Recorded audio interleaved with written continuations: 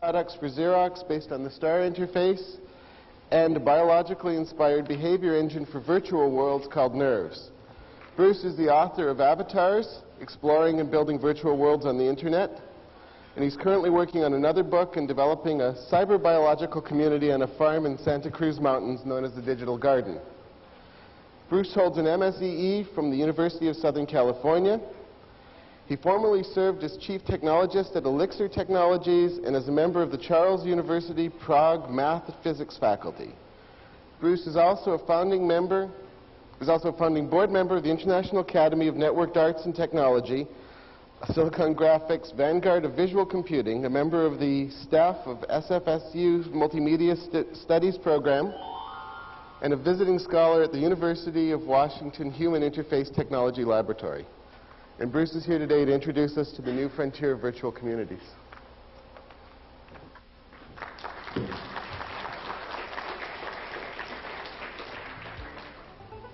I was just playing Steve's introduction into my avatar in cyberspace. This is what I look like this morning. I don't know what you guys look like, but I had a late night. So, we're in a room here with some wonderful people in a virtual world called On Life Traveler, hosted in Boulder, Colorado. And I'm going to switch to my frontal view and show you who's here with us.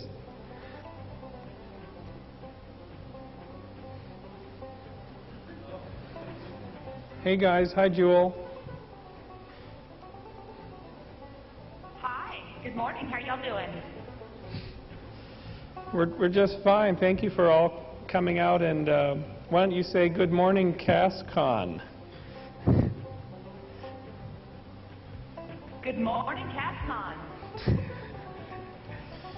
So who all's here in the coffee shop?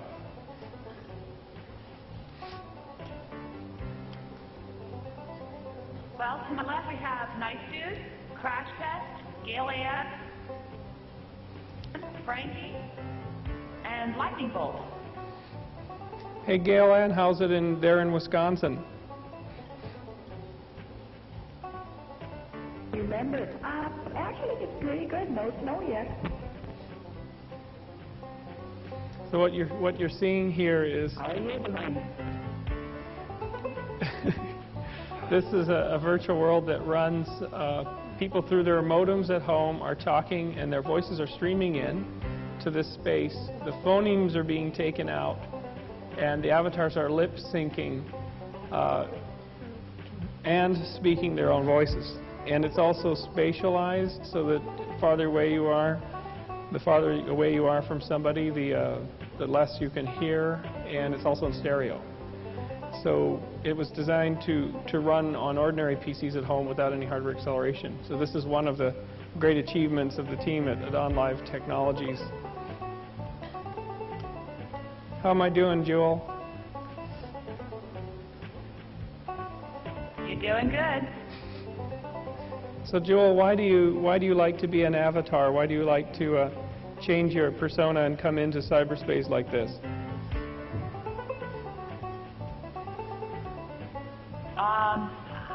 I like it because of the fact that I'm homebound right now, and it's difficult for me to get out and about, and I've made a lot of really great friends in Traveler. Typing isn't my thing. I'm not a big typer. I really enjoy being able to talk to people. You get to know more about people when you can hear the emotion in their voices and hear their accents and their inflections and whatnot. Tell everybody to roll their heads. Let's do some morning calisthenics here. All right, y'all. Let's exercise, huh?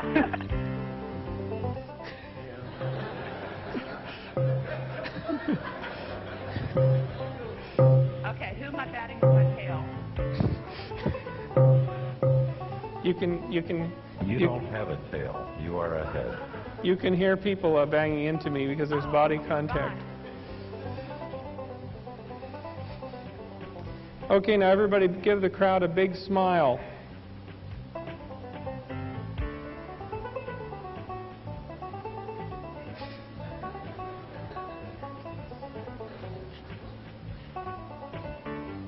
Gail Ann, give us a big smile.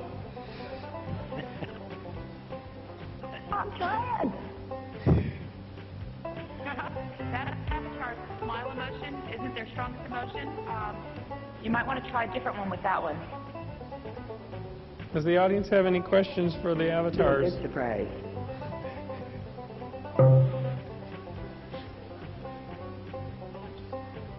Okay. Oh boy, look at that sad cat.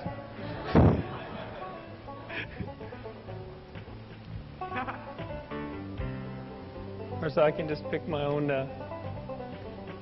expressions too.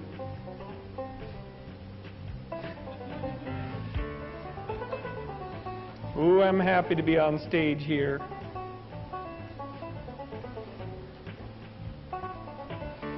Vote for me.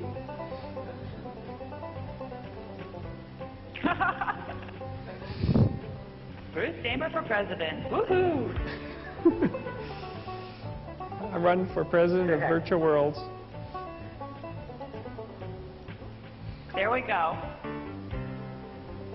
Well, guys, you want to do a song for us before we have to leave Traveler and go over to Active Worlds? Sure. Hey, why don't we do, hey guys, why don't we row, row, row your boat? Because that'll carry out the couple of seconds delay that goes on. Y'all up for it? Sure. Okay. I guess I'll start. Y'all cut in whatever you want. They're going to use the Row delay. your boat gently down the stream. Merrily, merrily, merrily, merrily, life is but a dream. Row, row, row your boat gently down the stream. Merrily, merrily, merrily, merrily, life is but a dream. Merrily, life is but a dream. Row your boat gently down the stream. Lightning Bolt's doing a John Wayne version of it. Question from the audience.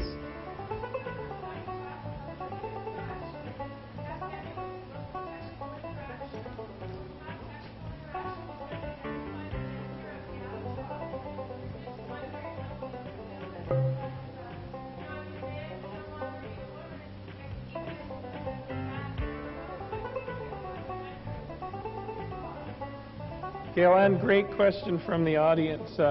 How do you feel about being in voice avatars and then being able to be identified as a woman or a man, and not having so much anonymity? Whoops. I like it for the fact that it deletes the initial questions of, and they're typical questions, male or female, age, height, that kind of stuff.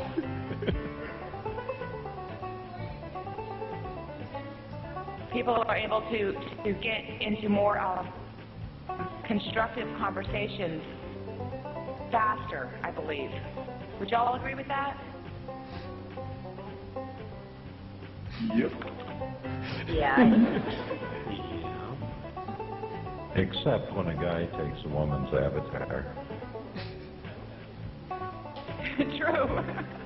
There are cross-dressers.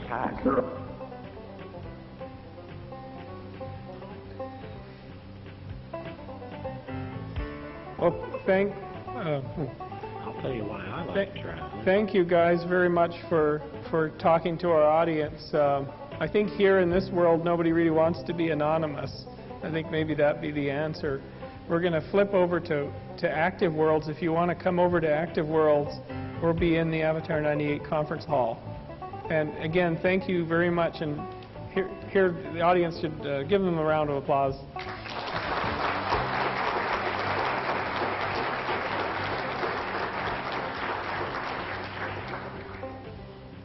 You all get that? Yeah, we got it. People to come and see us. Tell them to come and see us. Oh yeah, most definitely. Come back. Okay, guys, we'll see you later on. Toodaloo. Bye-bye, Bruce. Have a good day. Adios. Gotta come back.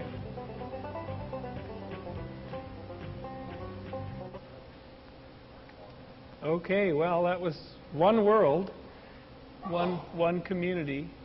I'm just going to go, we're going over to another world.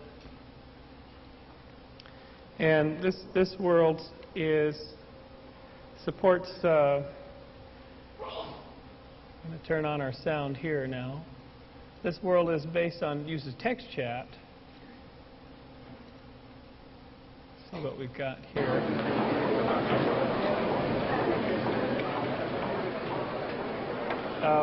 Where I am right now, oh, thanks, guys. That's good. Maybe a little bit of sound from that. This is a world called Active Worlds, which our organization, which is an organization called the Contact Consortium. We use all these worlds. We're a nonprofit membership. I'm just telling them we're starting. I had booked a bunch of people to come in here today for you. Okay, and there's a bunch of people there.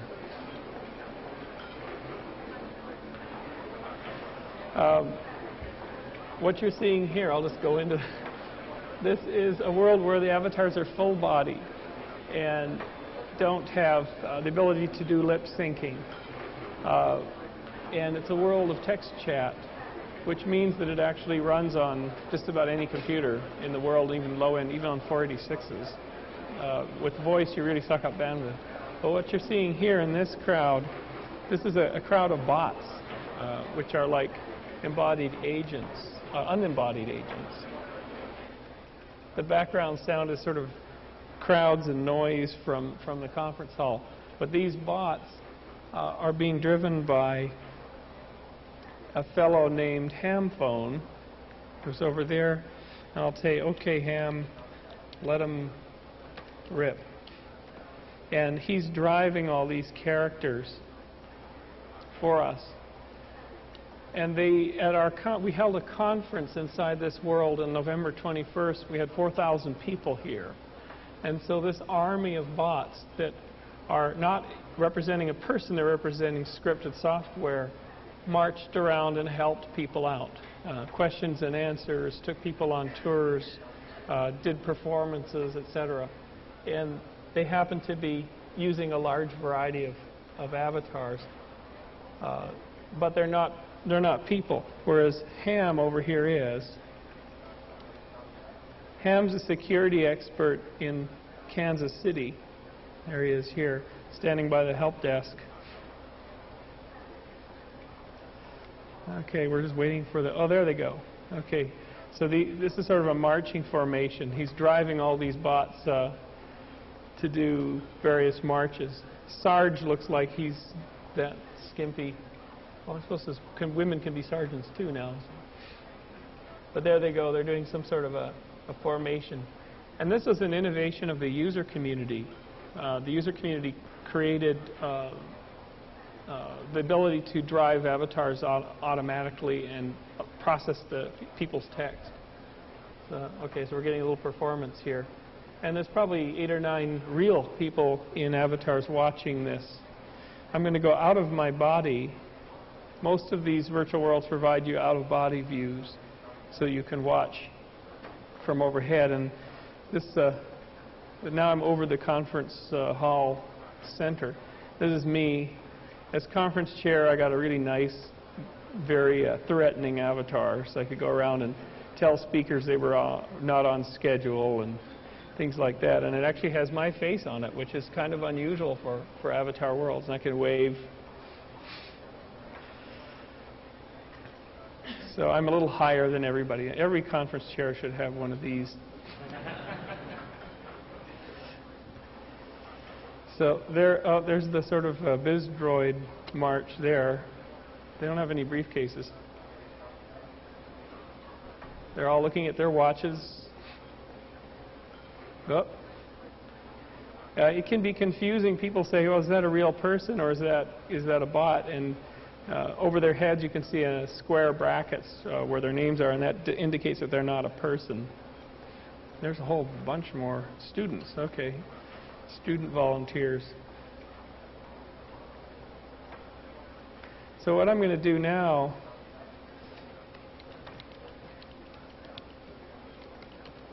we're going to take us all on a tour of the hall. And because we're trying to, truly avatar worlds are a brand new medium of human communication.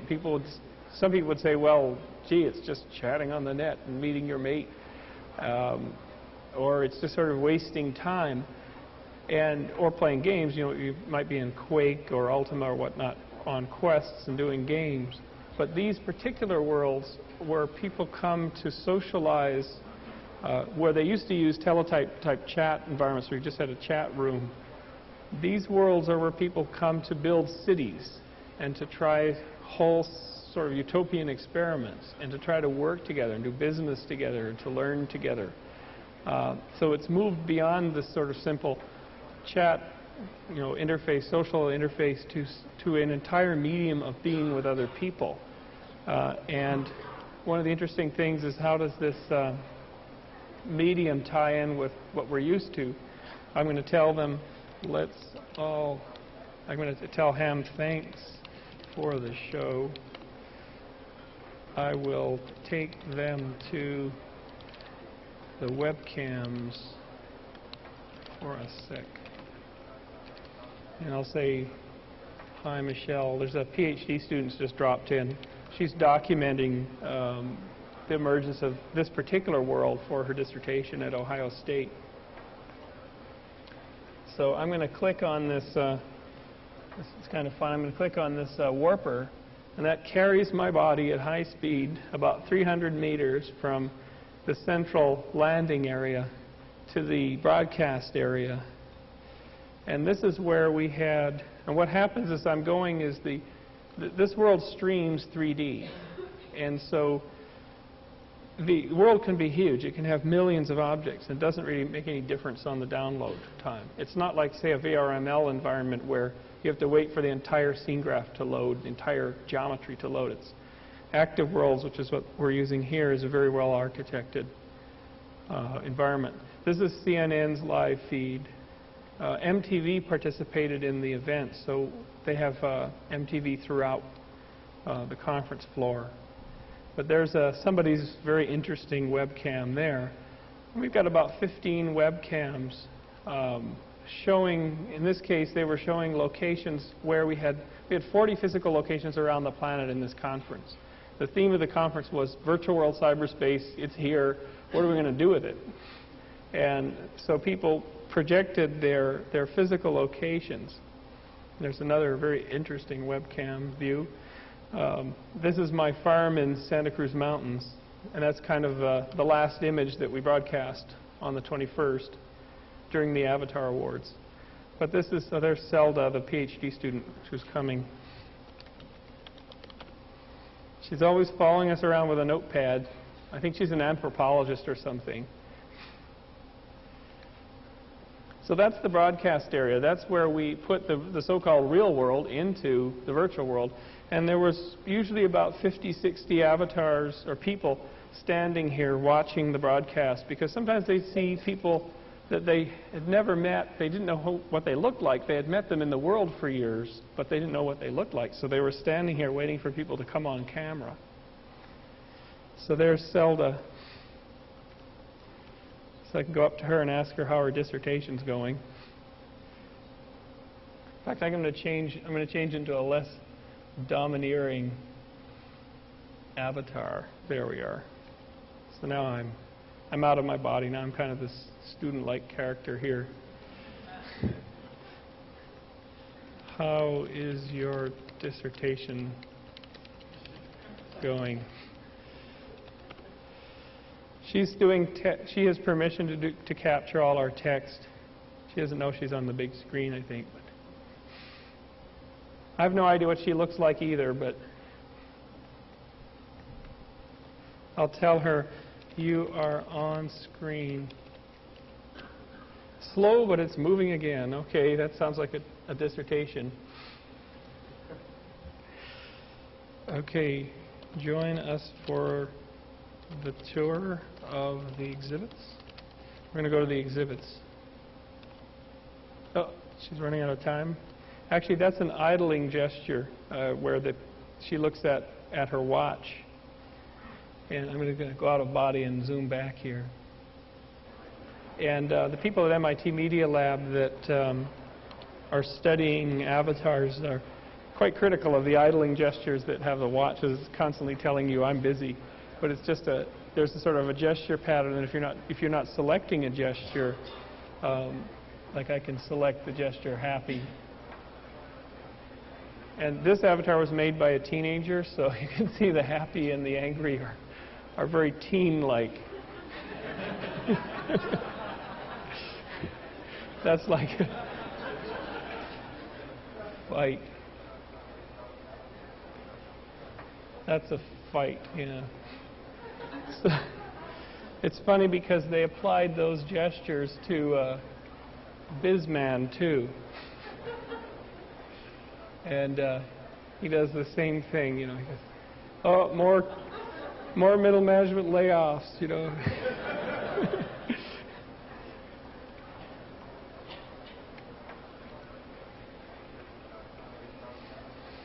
So these virtual worlds are gradually getting more and more and more populated.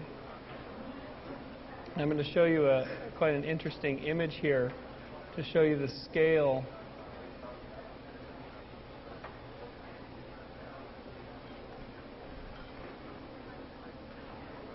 I think this NT system's about to give up the ghost here. There we go. Just to give you an idea of the scale of what's happening, this is one of the cityscapes of one of the virtual worlds in this complex. There's about 600 worlds in the complex. And what you're seeing is an overhead sort of satellite image view of the stuff that people built homesteading.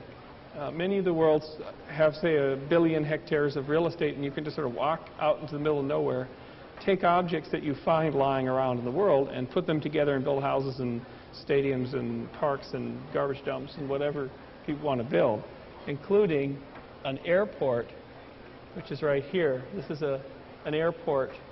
Now, it was built by 12-year-old kids, and it has 50,000 parts.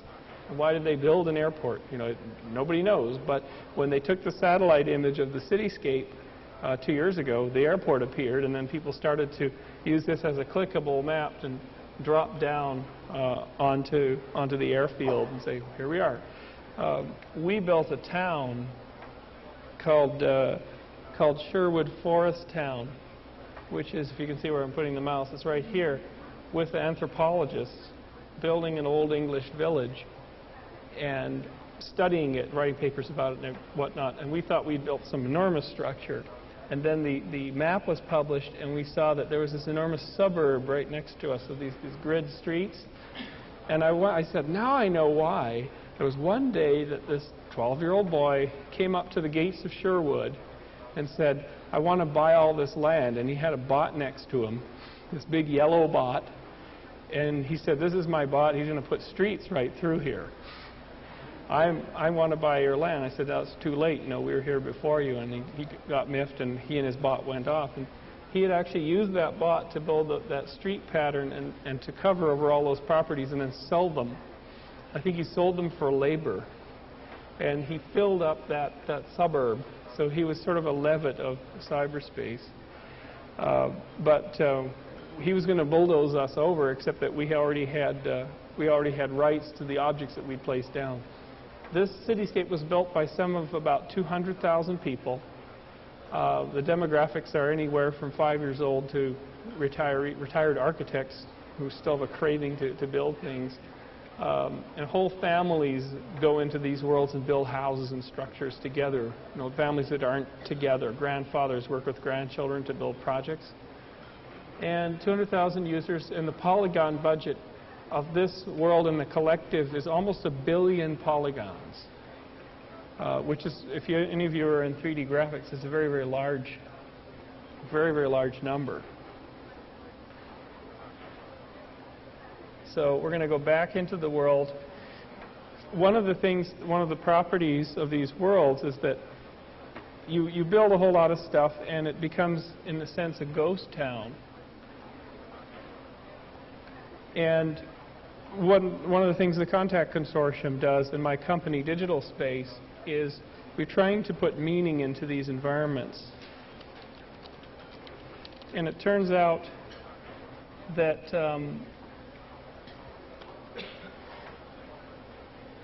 okay, I just picked something by mistake. It turns out that if you put a lot of structure into any place, you get a lot better results. If you tell people, a random group of people, now we're organized into a game or an exercise, we're going to do this for a day, people are very much more happy. They've got some sort of structure. You know, any kindergarten teacher will tell you that. So what we decided to do, I know the bots are slowing us down probably. Okies. Oops, I'm spelling things wrong. They think I'm talking, I just can't see the keyboard. Let's tour the exhibits. So what we decided to do was try to hold a full-on conference for the users and the researchers and the companies that are using these worlds. So this is the conference floor. The building is 1 kilometer by 1 kilometer of mostly empty, actually. We filled maybe about 10% of that. And I'm going to go to the exhibition hall. In the exhibition hall, we can either walk there. The ham phones bots are starting to talk here. Or we can use this conference directory. Just like a traditional conference, we said, okay, we're going to have a directory, and then there's an exhibitor list. And I think I'm going to go to the Boeing booth. And I don't know if any of you know Richard Wojcik. He's involved in the CSCW community. They had a participation here because they use these worlds to try to find out how Boeing can use them. So I'm going to click on Boeing's direct teleport and land in front of the Boeing exhibit. So this is during the big day on November 21st. Boeing people were standing here, and as the thousands of people were going by down this particular aisle, Boeing was saying, okay, we're going to have a discussion on the virtual corporation, you know, in an hour. And they had a big crowd come into their virtual world, which is sort of behind. There was a teleporter to take people into their virtual world to talk about the use of these worlds in training and in collaboration within Boeing. Walking down the exhibit floor a little bit, this was the United Nations, the Food and Agriculture Organization. And they are thinking of using this kind of world in cyberspace for world awareness days, like food hunger awareness days. So this was the FAO in Rome. And let's go over to Compaq. There's Compaq Computer. IBM wasn't here, my gosh. That's an architecture institute in London. This is biota.org, which is an interesting organization, part of the Contact Consortium. And actually, if I click here, and if all goes well, I'll get a real video. Click on this little TV, you get a real video stream. Here it comes, hopefully. So in the booths, people would have themselves standing there and talking to people. They could have bots standing there saying, you know, fill out the form and get a free T-shirt. Because the web here on the right, people can click on an object and get a web page to come up on the right, so people could fill out forms. And so here we are, hopefully connecting and pulling in. Yeah, there it is. This was a real video stream from a television program on Discovery Canada by Jay Ingram, who was the keynote here last year. And so that's a way to tie in. It was an event we held up in the Canadian Rockies at the Burgess Shale last year to look at the origins of life and emergent complexity in these worlds. That's Carl Sims. So it was a way to tie together video and audio content into the exhibit for. So somebody just sent me a telegram. Okay. And they're saying anything more. All can join me if you like. One more interesting booth to show you is the Orange County Convention Center. I'll just go over there. Actually, here's another lab, Pacific Northwest Labs, Battelle National Laboratories in Washington, and it's a federal research lab, and they're doing a lot of research in co-laboratories. This table that looks like sort of high-end Scrabble is their sort of co-lab table. So they're using virtual worlds. Here, there's Hamphone. They're using virtual worlds to experiment with scientific collaboration. This is the Seth Doby, known as Raven in the world, who built the avatars that do the real high school kind of moves. So he got a free booth for all his work. And we'll go over to the Orange County Convention Center. And this is kind of funny because they called us up about 4 days before the show to book a booth. And we said, why are you guys here? He said, hey, you know, if we're holding SIGGRAPH here at the convention center, we can hold a virtual SIGGRAPH and have all the exhibitors and have the speakers' voices beamed into a virtual world and have 100,000 people at the virtual SIGGRAPH and 50,000 people at the SIGGRAPH here. So we're actually going to be starting to build Digital Space. My company will be starting to build worlds for them. And look at how they put it was really funny here. Cyberspace is just the beginning. Look at our new expansion. And they're spending $400 million to become the world's largest convention center. And they're pointing out, they're already feeling threatened here. We host over 1.1 million real square feet of exhibition space. So, looking at the Orange, that's Orange County, Florida, by the way.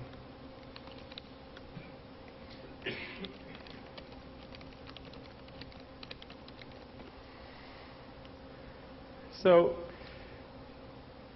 this is just one example. Actually, since we're all conference goers, I'll tell you now to Big Board. We're all conference attendees. I'm a habitual conference goer. So let's go over to the how we did the conference program. You always get a book at a conference. By the way, this is a scene here of a big crowd on the right. This is a web page on the right of a really big crowd at the exhibition hall, Ground Zero. You can sort of see them there. So that's typically what you'll see when there's the browser. There's actually 400 people here, but the browser's only showing you the closest 50. Otherwise, your rendering speed would go to 0. But that's a typical crowd. And let's go down and do the clickable map.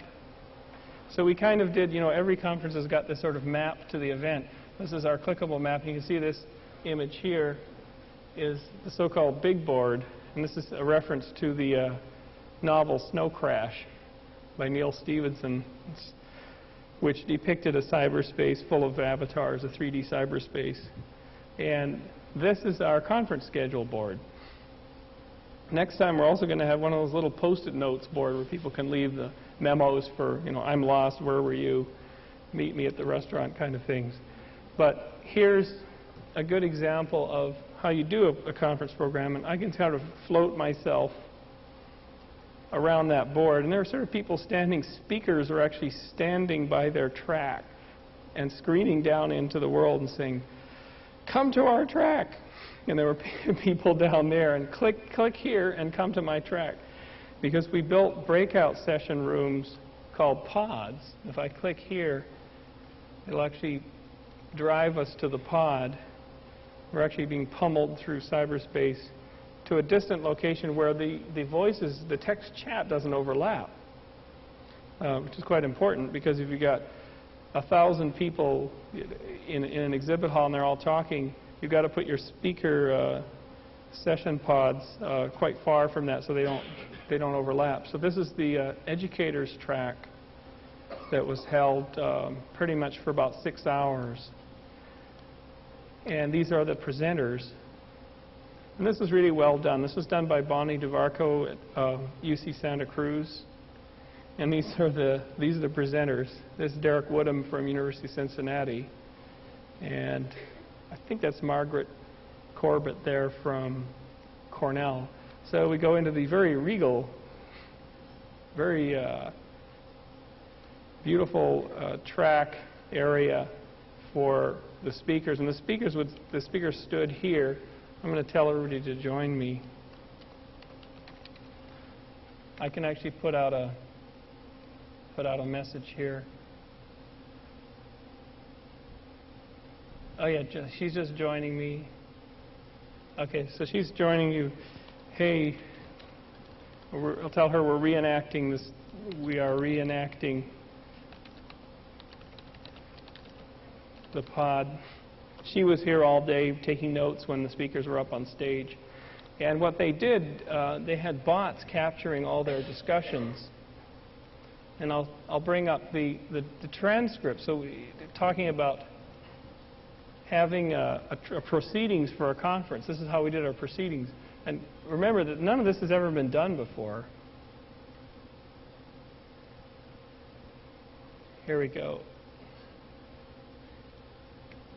So this is Margaret Corbett's track, and they had a bot recording all their sessions. So for instance, somebody was doing screenshots, doing photographs, and this is the session here. These are all the participants. And there they all standing in the pod. And there's Margaret with, someone was changing her slides back behind her. She's trying to found a virtual science center at Cornell. And there she is looking at her slides so she can read them to the people there, talking about the Cornell program. And there's the real Mars, and they're looking at their work with, they did a lot of work with the Pathfinder mission. But this was just an excellent session. It's sort of a portent for things to come in these virtual conferences. And that's a bio for Margaret. So it gives you an idea of that there's potentially great power here for pedagogical use. Now, what did she just say? Hope everyone's had their coffee this morning.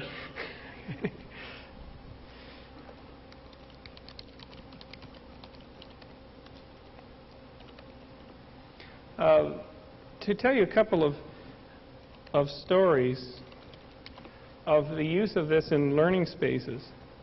Stanford University in the spring is going to be starting to use this particular type of world for, there's a lab in civil engineering called the PBL, Process-Based Learning Lab. And it's funded by companies like Bechtel, construction companies. And those companies come to Stanford and they say, we can give you $10 million more because we love Stanford and we love what you're doing, but you have to give us students who come out of engineering who have been through, in some simulated sense, the hell of putting up a building, of dealing with city authorities, of contractors that screw up on deliveries, or contractors that disappear, or failures at the work site, or weather changes, or dealing with the very different personality of a construction company boss and an architect, trying to keep them placated. We need people who've been through that terrible experience of putting, every building is a nightmare. Every project is. And so the process-based learning lab, what we're going to be building for them is pods like the one you're seeing here, where the students will gather every week, and most of the students are remote from campus. They'll gather every week, and they'll have their discussions, they'll have their record taken, they'll have images put on the walls, models brought in, and outside the window in the distance will be the building going up, piece by piece by piece.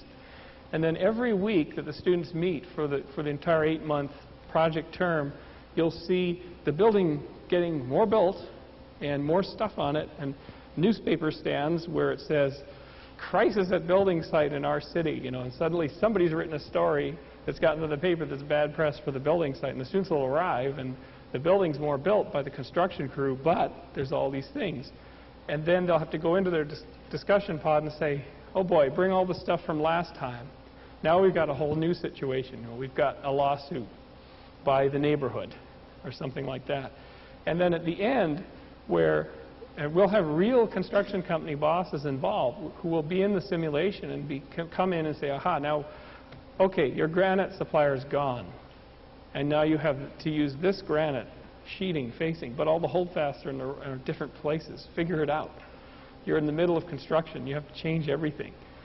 And the builder is now upset because they're going to be 3 weeks late and they're going to lose $70,000 a day in lost in tenant fees, overdue fees. So at the end of the term, at the end of this project, they will have a record of all the decisions they made, and they'll be able to walk the building as it goes up in 4 dimensions, almost a dimension through time, and walk through the entire process of why did we do what we did. And when those students graduate from Renata Fruchter's lab, they're going to really have a sense of what is involved in constructing buildings. So Bechtel will give her another $10 million. So this is, watch for a presentation on this if you're at Stanford in March. The department's holding a conference and we're going to be showing this. Another example of using these worlds in learning came completely from outside any school or university. A boy named Brian from Birmingham, Alabama, contacted us during our Sherwood Forest experiment 3 years ago and said, I want to learn how to build. I'm 13. And we showed him how to build. And he was sort of a successful plot owner at Sherwood Forest. And then we said, okay, Brian, what are you going to do now? Well, I'm building a floating city called Sky City. It's going to be floating at the high altitude. I said, didn't know you could do that. Oh, yeah, you can build really high up. You can't see it, but you can teleport there.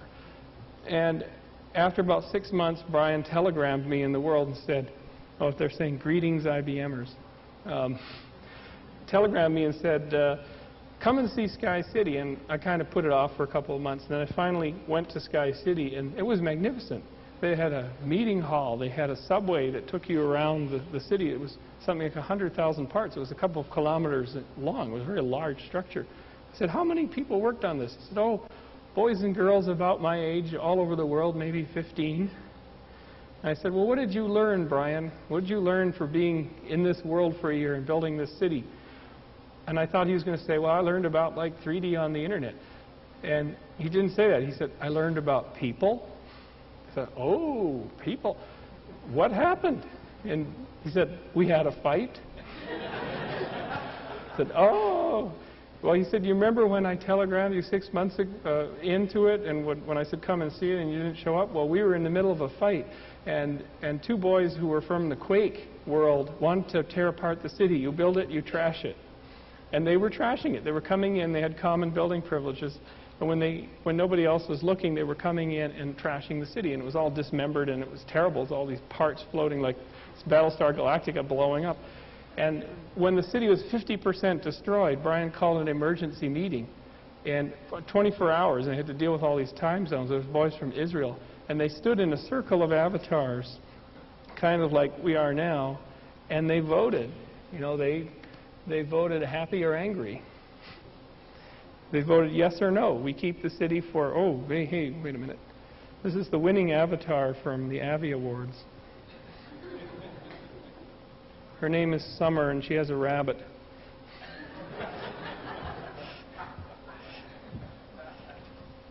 Anyway, she's very nice. I'll let you look at her as I finish this story. She's got all these butterflies. 21K, folks.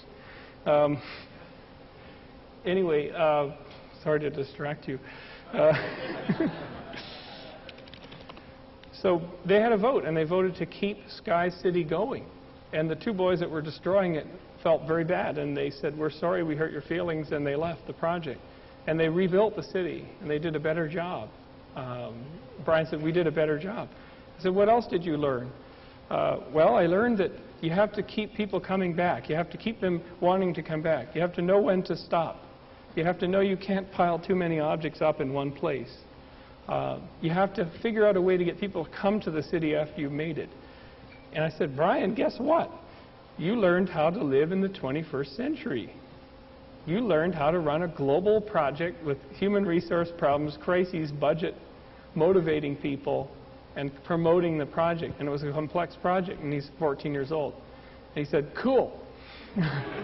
And at one point, I had a call from his parents, and I said, because his father had called up to thank us for involving Brian in the project.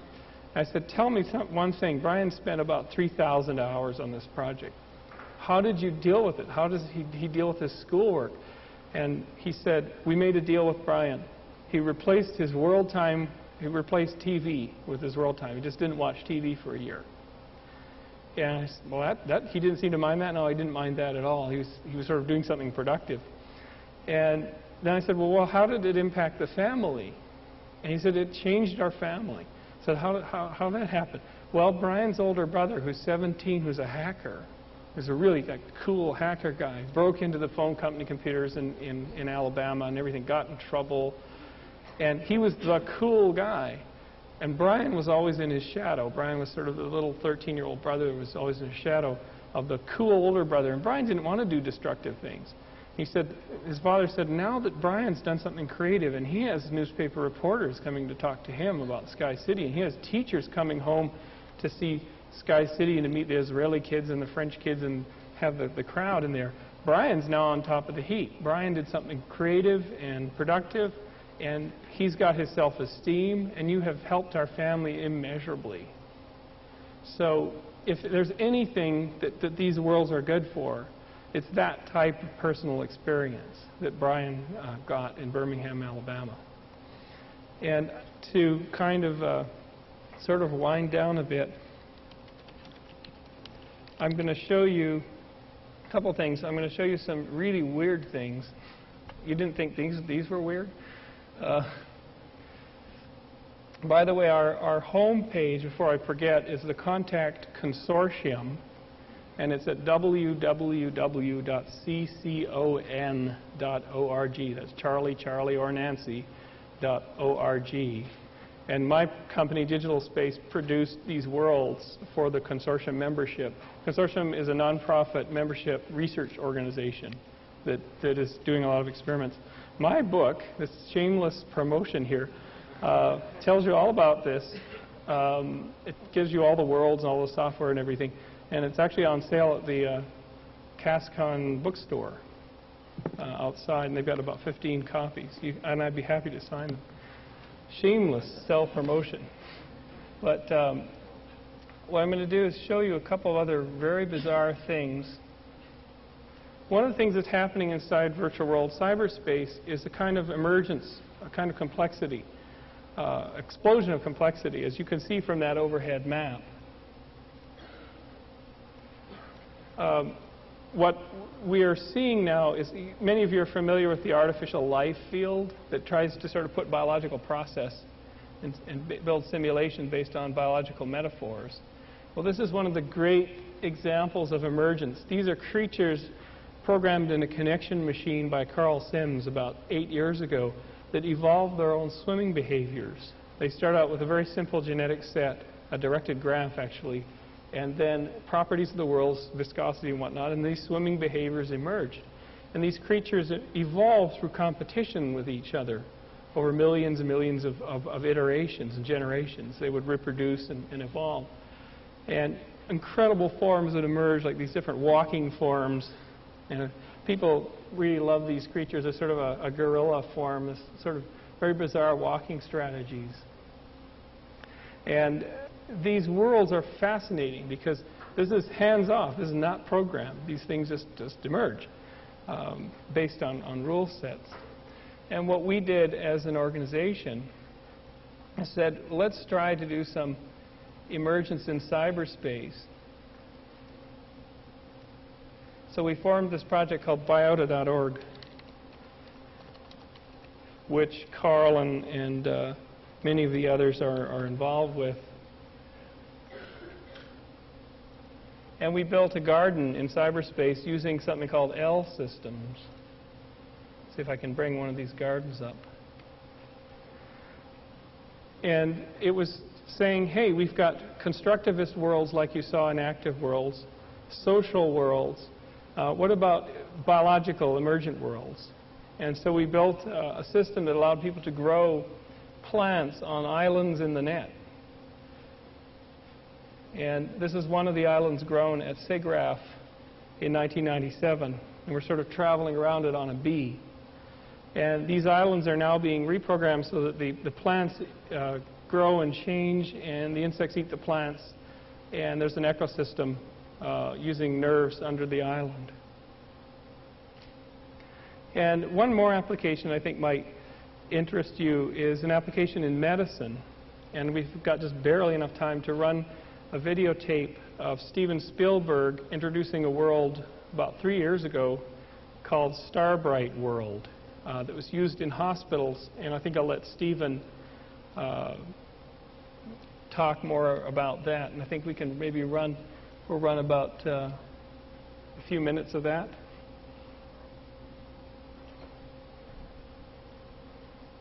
There we go.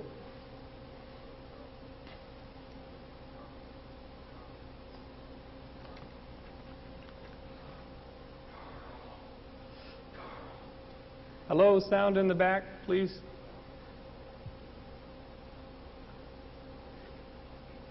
Have left to go between now and November when we go out there online with this. So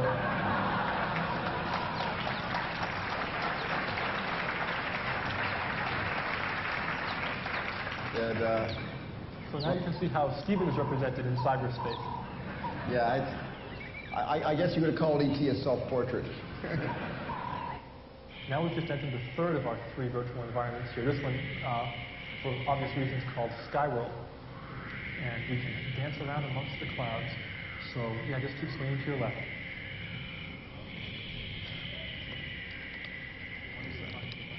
Okay, now we're going to talk to the bouncing ball. Hi, do you see me? Hi. So I see you the same way that you see me. This is yeah. and this is 400 miles away as we speak. Yeah. Yeah. These children are at Lucille Packard Hospital in Stanford right now. Okay. Hi, Fish.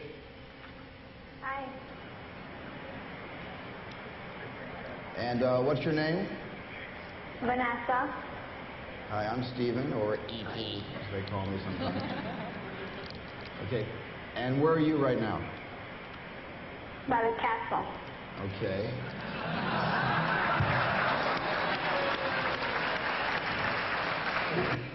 I'd love to see what you look like, what you really look like. Can I see you? Yes. And I'm going to go down to click down on the camera, and we'll see what we can do.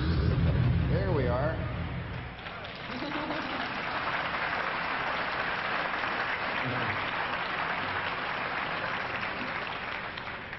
Every home should not be without one of these, I'm telling you right now. So tell me about yourself. I'm 13 and I have osteosarcoma. I like swimming and play softball. Okay, don't be shy. Just step up to the Intel camera.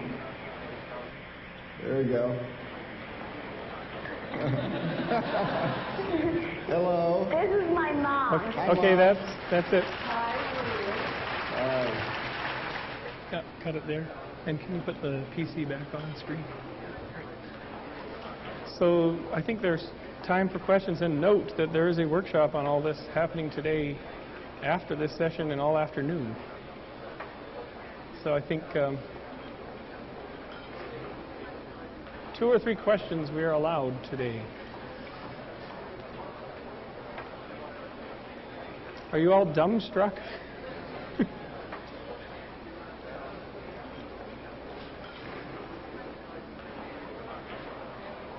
What does it run on? These worlds run on various platforms, PCs and Macs. This particular runs on Windows on the client side and Unix and NT on the server side. Even Linux. By the way, we built virtual books. I don't know how many of you are interested in e-commerce, but we'll be talking about that in the workshop. We built a bookstore for Borders and etc. Second question. Way in the back.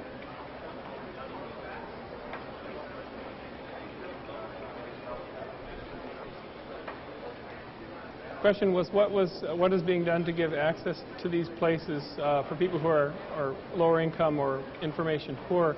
We have had some projects going with the city of Oakland with Jerry Brown, believe it or not.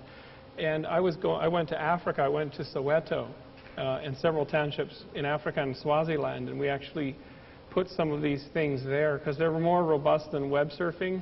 You can get them to work at 9600 baud and 14.4, and they work on noisy lines when you can't get web pages. So we did some experiments there in linking California schools with schools in South Africa to see if they could do some kind of joint projects. And that's sort of just beginning. They have to, of course, have all the equipment and someone to maintain it, and that's the main cost. The software that comes free, so the cost is all the knowledge and the support for these darn things. Second question? Third question?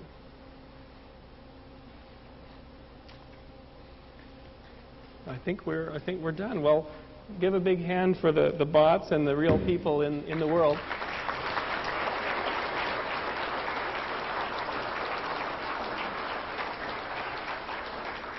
Okay.